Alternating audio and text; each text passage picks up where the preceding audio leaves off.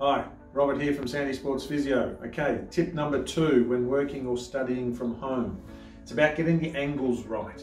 The important angles are the following. Adjust your chair so that when you're sitting on your keyboard, your elbow is slightly higher than your wrists. It puts your wrist and forearm in the best position to avoid getting any of those repetitive strain type injuries around the wrist or elbow. Next, adjust your chair so that your hips are slightly higher than your knees. So elbows slightly higher than wrists, hips slightly higher than knees. Get that into position. Then make sure, as we said from clip number 1, your eyes are looking at the top 3 or 4 centimetres of the screen. Your feet then should be comfortably on the floor. If they're not, if they're really loose on the floor or light on the floor, that's when you would need a footrest, which you can easily get from Officeworks for just $40 or $50. Get your angles right, avoid injury while you're studying and working from home.